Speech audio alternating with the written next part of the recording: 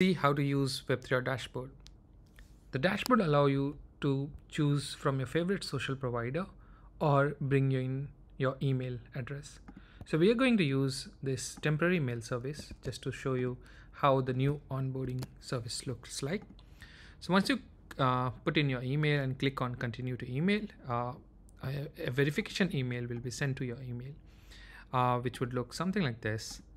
And once you click on approve login request, the authentication will be succeeded, and you will see the message like this, right? And this will come back here and ask you to set up your email, confirm your email and set up your name. So I'm going to put in my name here. Click on the agree to Web3 Auth terms of use and privacy policy and click on next. Then this will ask you to create your organization name. Make sure that you put in your organization name correctly here, since this is more of unique to every user. So we have DevRel organization already, so I'm going to name this as DevRel 2, and feel free to change as per your organization size, then the industry. This is helpful for us to know like where you are, at which stage, and what support we can give it to you as per as the industry where you are coming from. Then click on next. This will take you to this particular page where you will have the option to see and create a project, see from different options like plug and play SDKs, CoreKit SDKs, and the support forum link, troubleshooting guides, all these hyperlinks here. On the right, top right, you can see your profile information. You can see your profile settings. You can also have you will have a wallet associated with your dashboard to manage your funds for the wallet itself, because it's in itself in itself is a dApp using Web3 Auth behind the scenes. Then you will have the options to create multiple projects directly from here, or you can come and click on projects. You will see the list of projects after you created one. So let's go ahead and create one project. So we'll do Genesis 3, and then you have to select the product, whether you are going to use it for plug and play or CoreKit. So in this case, I just selected plug and play, and here you can choose from the platform type, from web applications to Unreal Engine.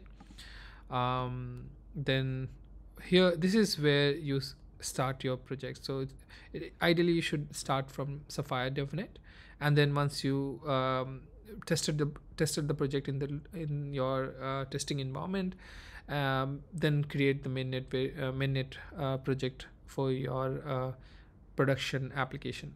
So we'll select DevNet from here. Then this is more on like on which chain you are building on. Is it EVM chain, Solana chain, Casper, Ripple? So allowing, when you click on these, what it does is that it allow you to choose to export the private key to be used in our wallet, which is like EVM wallet, like app.or.us.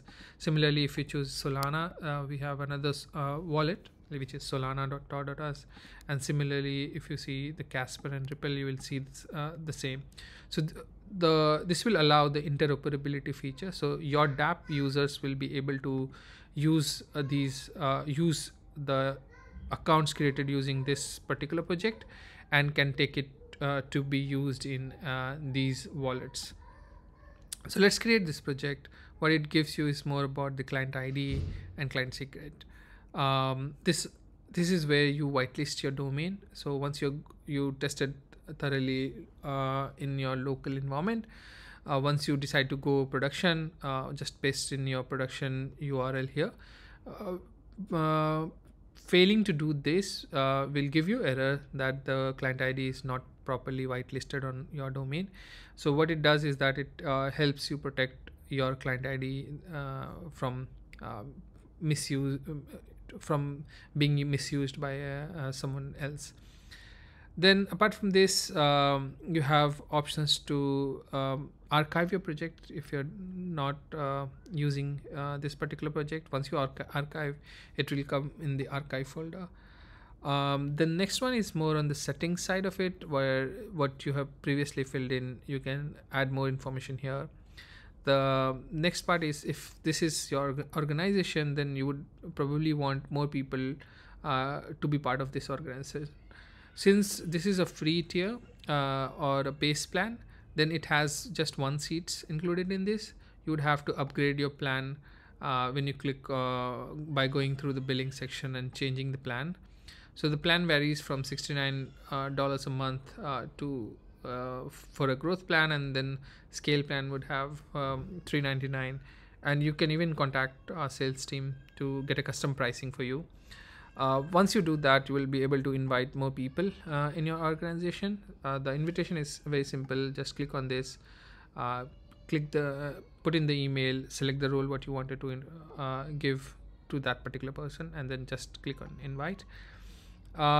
Next up is inside the project itself. One is more around like how do you create custom authentication. So if you are on a DevNet and testnet projects, if you have created a DevNet and testnet environment projects, then you will be able to create the DevNet and testnet custom authentication verifiers. So these are more of a custom logics, authentication logics which are needed for your application. What you give is just a straightforward name to your verifier, so that it's identifiable by it's identifiable, and then it's been used in the codes. So it allows you to select from multiple social providers from Google, Facebook, Twitch, or Discord, and Auth0.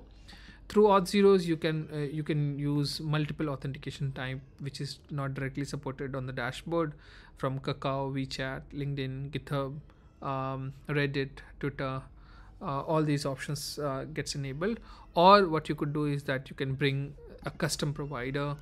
For example, if you are to use Firebase or AWS Cognito, then you would have to select a custom provider. Then there is something very interesting is about aggregate verifiers. What it does is this allows you to aggregate multiple social options. Like, let's say one social login will so the thing is that these verifiers are unique in its nature. What it does is that once a user is logging through Google, they'll get a different wallet address, and even if your app uses different social providers, let's say if they uses Facebook to log into your app, then they will get a different wallet address because they have used different social options. What aggregate verifiers or aggregate multiple provider option does is that it allows you to create aggregation of those social options.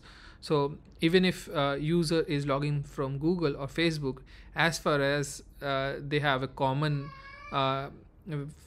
verifier, which is like usually the email, if they have used the same email, then regardless of this login method, they will get they'll get a same wallet address. So which is very unique on like how this aggregation works. So this is really helpful on that regard.